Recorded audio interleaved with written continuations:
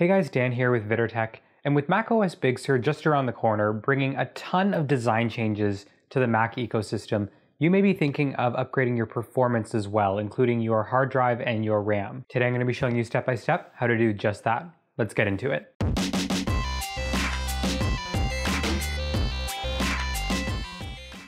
So my disclaimer before we get into all of this is that the steps that I'm about to show you work for 2012 iMacs and up. So if you go in with a CD drive, it might look a little bit different than it does here. So at the time of making this video, iMacs made from 2012 up to 2020 will be able to follow these steps. So to start everything off, let's talk about what you're going to need to buy to begin. That's going to include a hard drive to 3.5 bay converter, a solid state hard drive, of course, the RAM that you're going to be upgrading. And then after that, you're going to need to buy a kit that helps you remove and reassemble the iMac screen. Because the iMac body is one enclosure, we're actually going to need to remove that screen to access anything inside. That kit's going to include a cleaning cloth,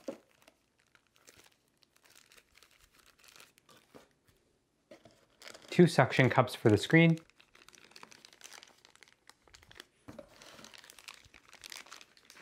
a temperature sensor for the hard drive,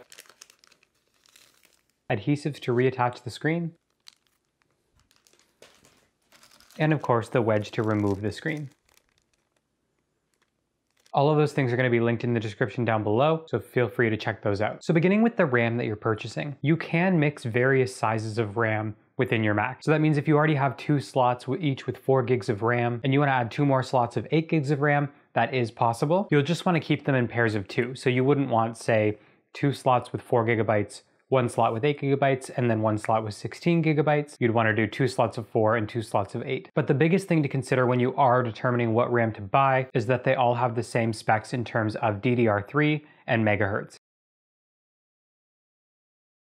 And now changing the RAM is actually pretty easy. Start by unplugging your iMac, and after removing the plug, you'll see a small button on the inside of the port. Press that down with a screwdriver or something small, and it will pop open the RAM compartment.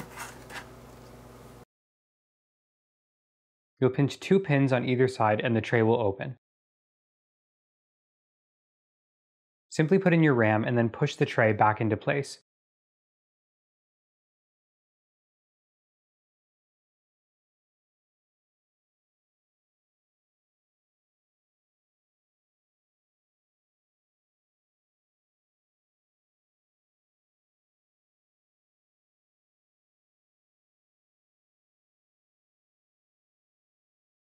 Put the door back on just by pushing it into place, and that's it. So now once you log back into your Mac, you can just hit the Apple icon on the top left, hit About This Mac, and then if you go to the Memory tab, you'll be able to see all of your different slots of RAM and how much each one holds. If you don't see the Mac that you've installed, you may need to open the compartment again and just make sure that they're pushed in far enough. Next, we're going to take a look at changing your standard manufacturer's hard drive over to a solid state hard drive. This one's a little more intense because we have to take the screen off and then put it back on. After doing this a couple of times, I can say it's just a little more intense than, say, putting on a screen protector. So the screen itself is assembled by just an adhesive between the body and the screen. So first we use the tools in the kit to cut it. Simply push the tool into the screen and slide it along the edge of the Mac. Do this all the way around.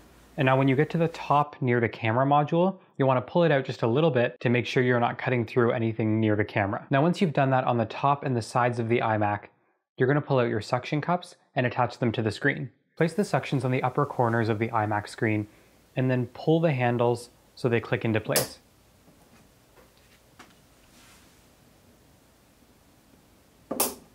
Next, try to apply even pressure as you pull the screen carefully off the iMac. The screen should come off fairly easily once the adhesive is cut.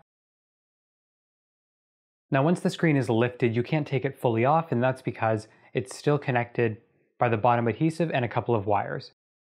The first wire just pulls out of the socket simply. The second wire requires a latch that you flip over, and then you're able to pull it out as well. The last step to this is pulling the tabs located on the bottom of the screen that will remove the adhesive at the bottom.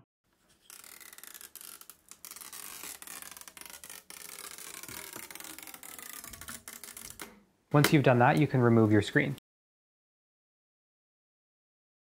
Now a tip here, it's a good idea while your iMac is open to clean out your fans, as the Mac doesn't have great airflow and can build up dust inside, which is otherwise inaccessible unless you're taking the screen right off. To remove the hard drive, you're actually going to need to remove the speaker closest to it. Just unscrew both sides and move it over to the side. That will give you access to 2 screws on the side of the hard drive. Unscrew those and one more on the other side of the hard drive. And finally, disconnect the wire and you can pull the hard drive out.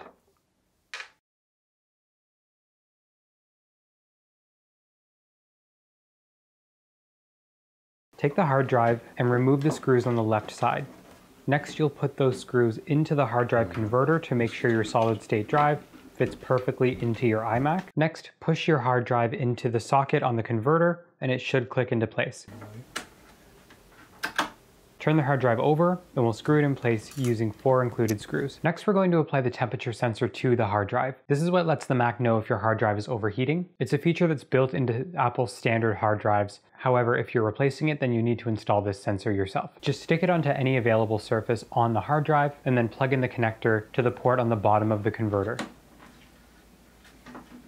After attaching the existing bracket to the side of the converter, you can bring it over to your iMac and plug the hard drive in.